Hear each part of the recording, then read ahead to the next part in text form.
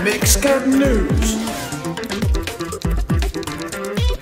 with your host, Pete. Hey guys, Pete from Mixcatcom. As you can hear in the background, it's a pretty stormy day here in Kissimmee, Florida. What I did was I took off my batteries that I'm charging off the solar just to see what kind of power I get off of my 3 solar panels that are on the roof, and to figure out exactly the current I was getting on a really rainy day. Alright, this is the panel side. Plug that in. I'm getting pretty steady, about 12.5 DC. On the charging side, 12.3. It drops it down to give 12 volts to the battery to charge it.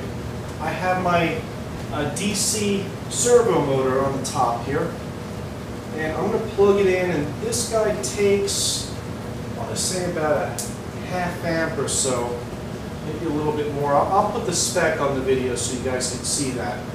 But if you look at the top, you probably hear it. It spins the motor pretty good with ease. And this is directly from the rainy day outside. I'd say probably about 30% of the full light that it should need to generate maximum power. Let's test this again. Hopefully you can hear in the background how nasty it is out. Yeah, 12.5 still. It's really not moving much. And again, it's 3 panels that are up there, and I want to see the total wattage on those guys. I want to say it's about 60 to 75 on the max side on a really bright day. And again, I'll hook up the servo motor. Spins that with ease.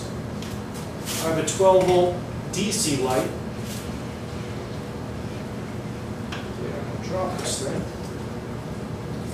See, it says 12 volt in front. Hopefully you guys have a good shot of that. There we go. Right. So again, right off of the solar panels on a nasty day, we got enough power to kick off. This is a 5-watt light. I believe I got another one kicking around here. Yeah, let me grab that. We'll make it 10 watts and see if it holds steady without the batteries hooked up.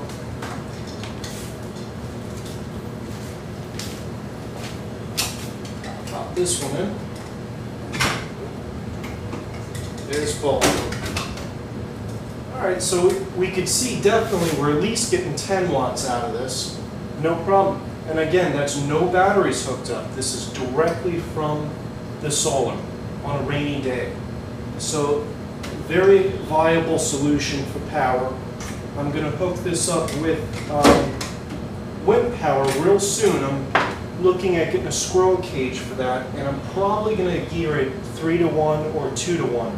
That way, for every 1 revolution of the squirrel cage, it'll spin the motor 2 or 3 times. That way I get a lot more RPM out of the motor, which will give me more voltage coming out of that to charge my batteries.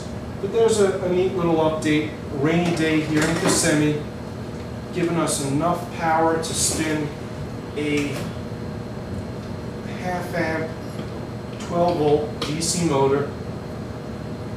I dropped down just a little bit. We're 12.47 now on the charging side, and on the battery side, all right, 12.3. As the sun kind of peeks in and out, still spins that motor with ease. Pretty interesting. But yeah, I didn't know how much solar power I actually had on a rainy day, and kind of was curious about it. And hopefully this helps you guys out too.